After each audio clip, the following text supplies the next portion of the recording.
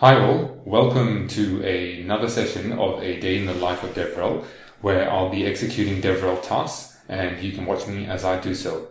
In this task, the goal is to quickly map out and write the first draft of the portal page that will end up on the ETH Global website. The context here is that Hedera is a sponsor of the ETH Global Singapore 2024 Hackathon, and these are the materials that will be promoted to participants. It is worth noting or I should say, it is worth thinking a little bit about the developer segments or personas here. ETH Global events are predominantly attended by developers who are Ethereum native. Most attendees develop on Ethereum itself or layer 2 networks where Ethereum is layer 1. If the network that you are DevReling is neither of those, then you're in for an uphill battle. I know this firsthand from 4 years at Rootstock and also a year and a half at Hedera. But I also know what works and how to win this developer persona over. In short, the answer is EVM compatibility.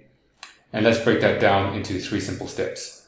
First, make the claim that it is EVM compatible, which might seem obvious to you as a DevRel for the network, but you shouldn't assume that the average Ethereum dev thinks that it is. Second, emphasize the what's in it for me from an Ethereum developer's point of view, which is that all the skills that you have are transferable and all the tools, libraries, and frameworks that you are used to still work. Finally, step 3, to seal the deal, demonstrate that it actually works because claims are just words and demonstration is proof. And this formula really works. Hedera went from 0 submissions in the ETH Denver 2023 hackathon to 17 submissions at the ETH Denver 2024 hackathon. Now that's proof. Okay, let's wrap up on that tangent about using EVM compatibility to attract Ethereum developers to build on your network. Back to the task at hand, which is creating content to go on this developer education page for ETH Global. As usual, I'll do an intro at the beginning, which you've just heard, and then work silently in the middle, which is up next, and this part of the video will be in fast forward mode. Then there'll be a recap at the end. Let's begin. Alright, so I've assembled my starting point.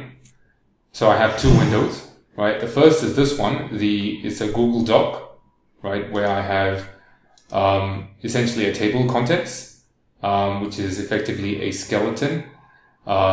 Each has subsections, and each of the sections has bullet points under each heading. And each of these bullet points is intended to become approximately 1 paragraph of text. Not a hard and fast rule, but more or less that's what it's going to be. And shout outs to my colleagues Abby, Ryan, and Crystal for your inputs in this.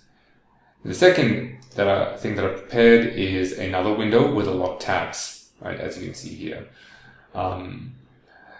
So while I was going over these bullet points in the skeletal document, I was thinking for each of them, which resources would be relevant to link to, and which resources I should extract and summarize from when I write the document. Right? Then I went through various internal channels, GitHub searches, Google searches, etc., and opened up all of the tabs that I think are relevant. And as you can see, most of them are actually from docs.hedera.com, right? Which doesn't really surprise me because that is our de facto developer documentation, right? So that's a good thing. Yeah, and so the reason that I do this, the reason that I open all of these tabs is because I want that initial set of resources easy to access so that I minimize the chances that I lose my trains of thought as I write the content in this document. Got to maximize my productivity. Let's begin.